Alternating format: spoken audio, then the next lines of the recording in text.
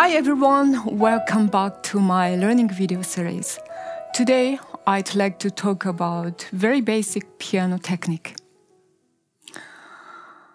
Most of the piano lessons about technique are concerning about how to play quicker, how to strengthen the fingers, or how to conquer the difficulties. But seldom we hear about how to release the tensions in the hand or shoulders during the playing. This point is most often disregarded or overlooked. But in fact, it is fundamentally important for all piano players.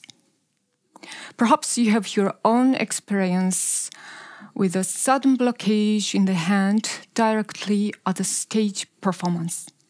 It's really horrible.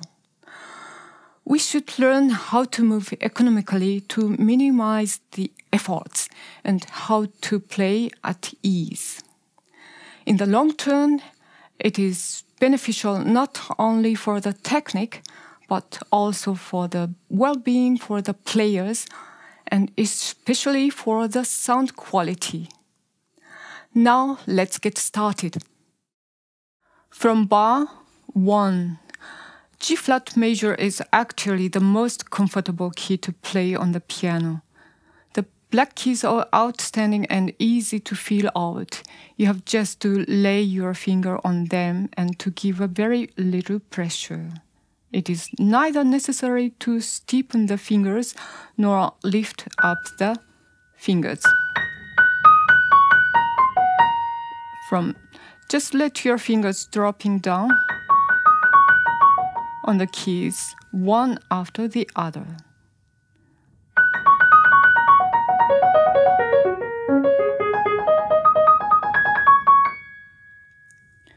Now I will show the most essential pre-exercise by Peter Feuchtwanger, which will benefit the sensitizing the awareness of the fingertips and the precise control on the fingers. Lay the fingers on the key surface. All the fingers should be loose. The thumb is hanging loosely outside of the keyboard. Here, the important point is that you let the hand weight just so much as the key can keep stand. Not so, it's too heavy. Pay close attention to the connection between the fingertip and the shoulder, especially in a side from the finger pad alongside the palm, the forearm, till to the axillary. You can check the fingers if they are really free and passive. First, depress the key with the finger of the other hand.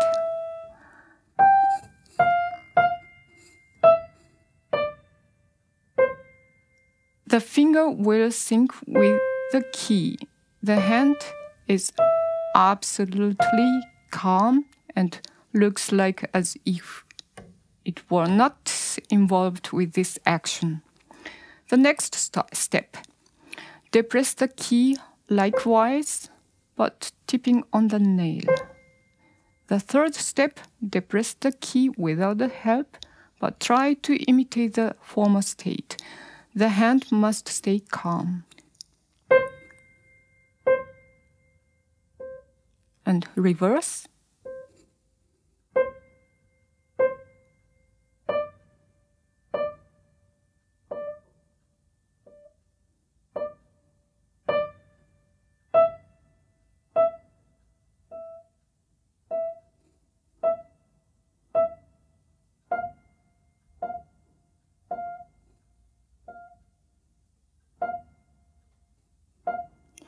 If you practice this exercise every day, just for a few minutes, you can develop your motor sensitivity enormously, not to say with the left hand.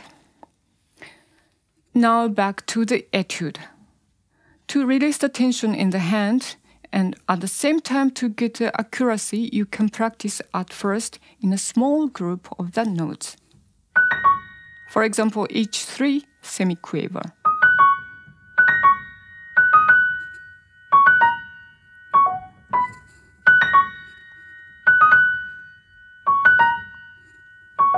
You can support with the left hand to gain the real relaxing feeling. Then you can offset the grouping.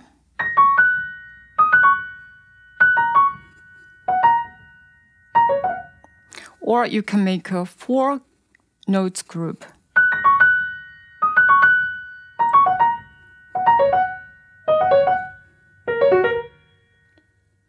Or a 5.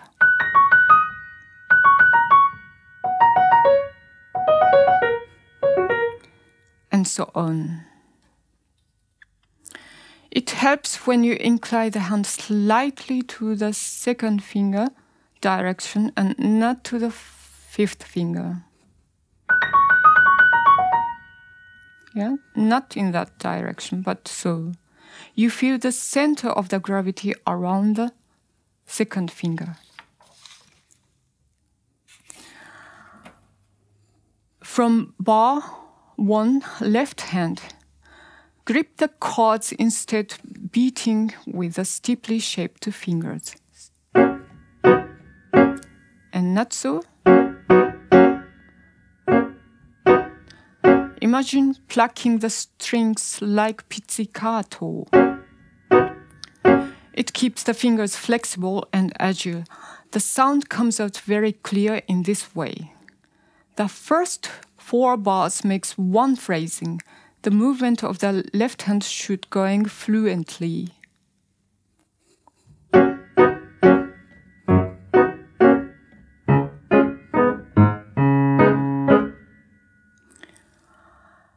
It makes a circular movement. This clockwise circular motion, which comes from the rotation of the shoulder joint, is much more natural and comfortable than separate zigzag motion. Compare it.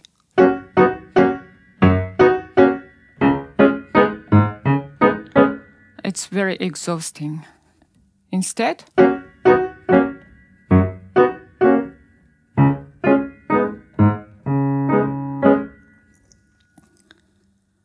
bar 70 to 18 and 21 to 22, right hand. Permanently outstretched fingers causes the tension in the hand, especially in the thumb. For example,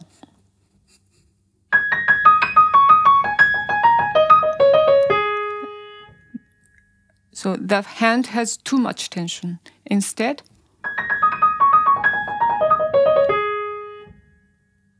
yeah, you see the difference?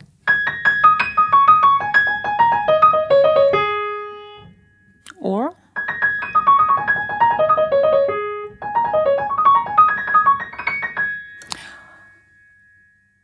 practice each 6 semiquaver grouping, and after the octave, close the hand immediately and make a short pause to relax.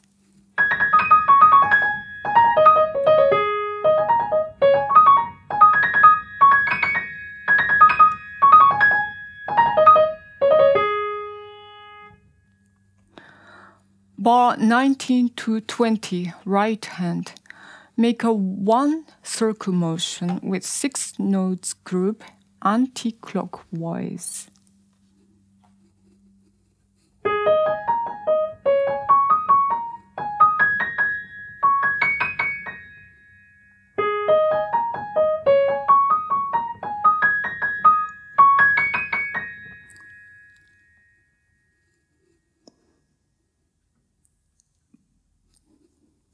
Bar 23 to 24.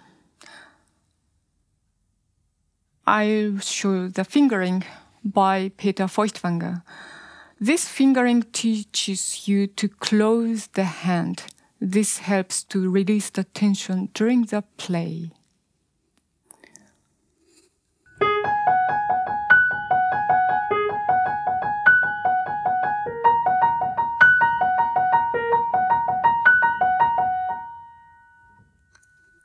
Please try it. Here I will show a supporting exercise by Peter Feuchtwanger in such situation It benefits for the quickness and dexterity of the thumb.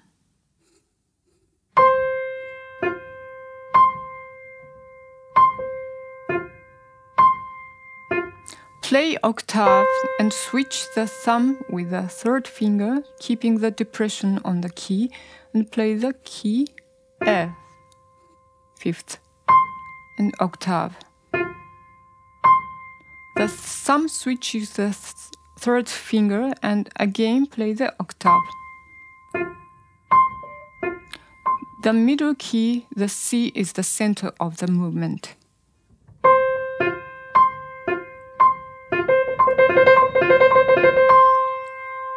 This with the left hand.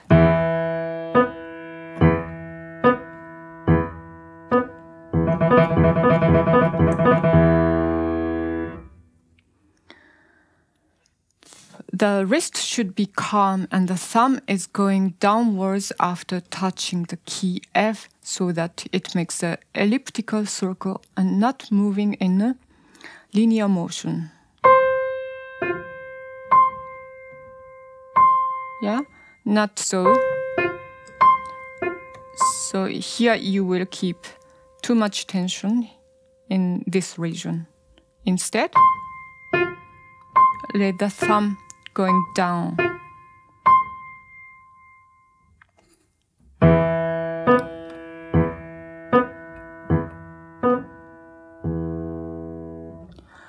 From bar 17 to 33, left hand, long chain of circle motion.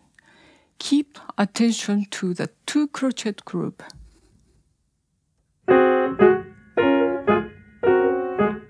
Use the elasticity of the wrist.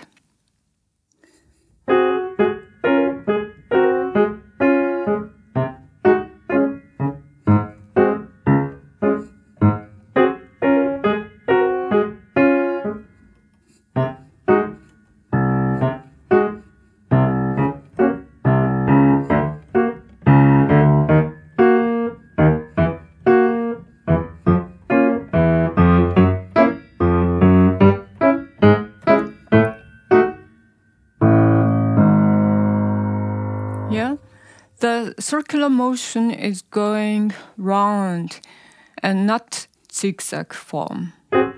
To compare with,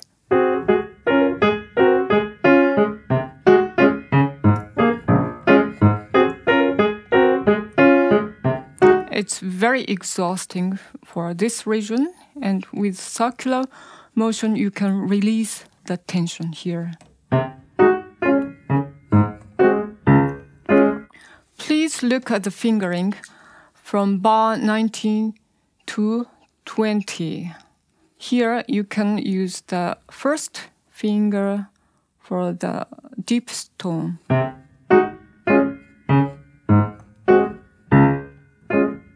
It is much comfortable than with the fifth finger.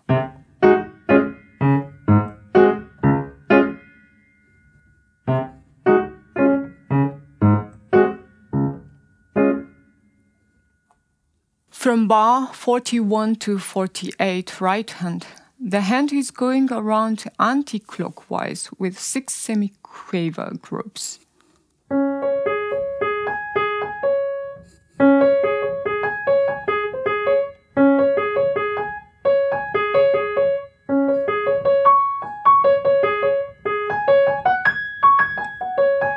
It is much more comfortable than instead.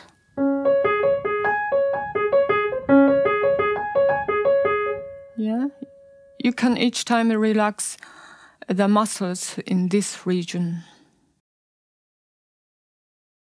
Bar 57 to 64, right hand.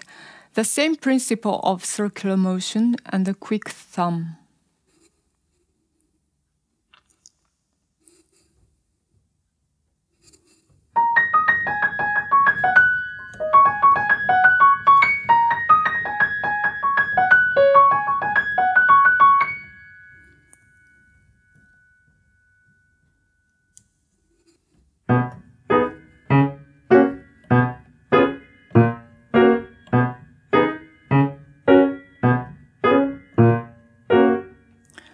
Here you can release the tension in this region. To compare with this,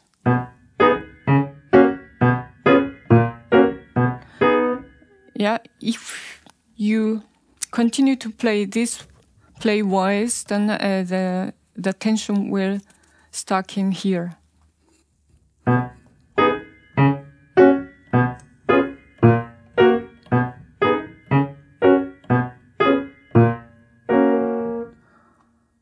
At the end of the piece, from bar 79, right hand anti-clockwise for each 3 semiquavers, and the left hand clockwise with each 3 semiquavers.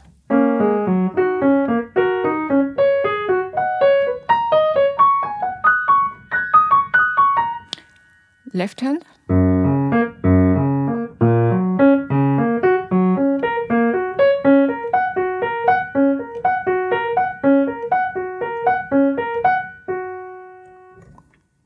So much for this time, and you will hear the complete piece now. Thank you for watching.